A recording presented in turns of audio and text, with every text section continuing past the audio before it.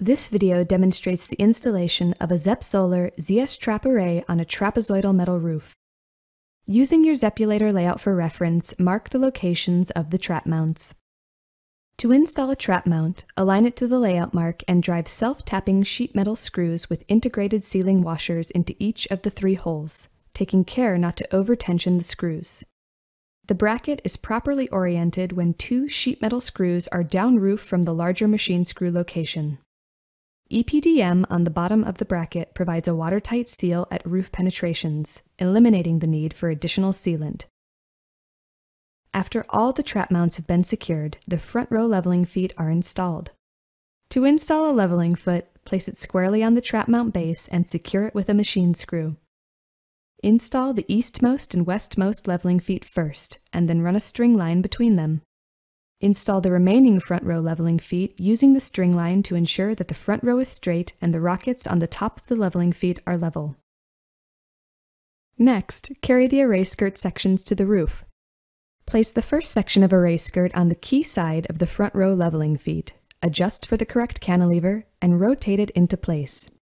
You will feel the array skirt snugly rotate onto the keys of the leveling feet. To keep the array skirt in place, insert a jamb into each front row leveling foot. To install the next section of array skirt, place a spacer onto the key side of an interlock and insert the interlock into the array skirt at a slight angle, aligning to the timing marks on the top of the interlock. Using the Zep tool, rotate the Zep in the first section of skirt 90 degrees from position 1 to position 3. Rotate the next section of array skirt onto the remaining leveling foot, while simultaneously turning the second Zep to position 3. This causes the array skirt to fully seat. Then install a jamb as before. The array skirt is now ready to accept the first row of PV modules. To install a module, place the groove along the module's lower edge onto the tongues of the front row leveling feet and interlocks. Use the alignment marks on the interlock to position the modules and to maintain consistent spacing. The marks are about 1/2 inch or 12 millimeters apart. Then pivot the modules downward while applying pressure down roof, causing the module groove to seat on the tongues of the leveling feet and interlocks. On the top edge of the modules, at the trap mount locations, install the leveling feet by hand. The positioning of the leveling foot is done by eye and does not require measurement. After the first 2 modules and their associated leveling feet are installed, couple them together along the upper edge by installing an interlock at the module seam. Insert the interlock by hand into the groove at a slight angle, making sure to maintain a consistent gap between modules by referencing the alignment marks on the interlock. Use the Zep tool to turn each Zep from position 1 to position 3, aligning the numbered timing marks on the Zep tool with the timing marks on the interlock.